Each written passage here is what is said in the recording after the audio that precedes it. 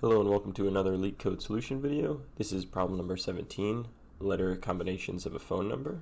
We are given a string containing digits from 2 to 9 inclusive. Return all possible letter combinations that the number could represent. Return the answer in any order. A mapping of digits to letters, just like on the telephone buttons, is given below. Note that 1 does not map to any letter. For example 1, we're given the digits of 2 and 3. And our output is AD, AE, AF, BD, BE, BF, CD, CE, CF. And this is because 2 maps to ABC and 3 maps to DEF. So we have to combine all three. For example 2, we're given the digits of an empty string, so our output is empty as well. And for example 3, we're given digits of 2, and our output would be ABC. Let's go through an example. For this example, our input digits is going to be 2 and 5. So the first thing we're going to want to do for our solution is have a map that correlates digits to letters. So this would be the map where 2 is ABC, 3 is DEF, 4 is GHI, 5 is JKL, 6 MNO, and 7 PQRS, 8 is TUV, 9 is WXYZ. Our solution for this problem is going to utilize recursion and backtracking. And backtracking is an algorithmic technique where the goal is to get all solutions to a problem using the brute force approach. And it uses recursion to find a solution set by building a solution step by step, increasing levels with time. With backtracking and recursion, it's a lot easier to see the problem laid out visually. So we start by passing our first digit into our backtracking function, which is 2, and 2 maps to A, B, and C. So then for each letter, we will then pass the letter with the next digit of 5 through the backtracking again, and 5 is JKL. So we get AJ, then we get AK, AL, and we add all three of those to our result array. Then we'll go through our B, and we do BJ, BK, BL, adding those to our result array. Then we do CJ, CK, CL, adding all those to our result array as well. And with backtracking and recursion, we're able to efficiently do every possible letter combination. And if the input digits had a third digit, we would just get another layer deep.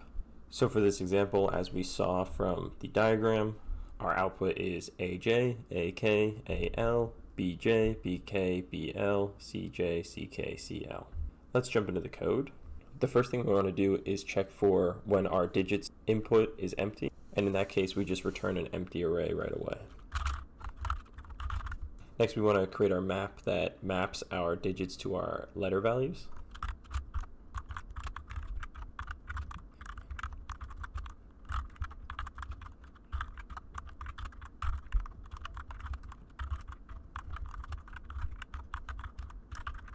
Next we'll define our result array. Next we'll want to call our backtrack function. And once our backtrack function returns, we'll want to return our result. For our backtrack function, we'll want to pass values, but let's define that function first so we can understand what we're passing to it. So there's 4 values we want to pass to our backtrack function. The first is our combination, which is the combination of our letters. The second is our next digits, so it's whatever digits are remaining in our digit string. The third value is our map, and our fourth value is our result. So the first thing we want to do in our backtrack function is determine if we are at the last digit in our digit string, and if we are, we want to append our current letter combination to our result array. If we're not at the end of our digits, we want to recursively call our backtrack function for the remaining digits, and we want to make sure we do this for every letter we have left for that digit, and we can do that by using a for loop.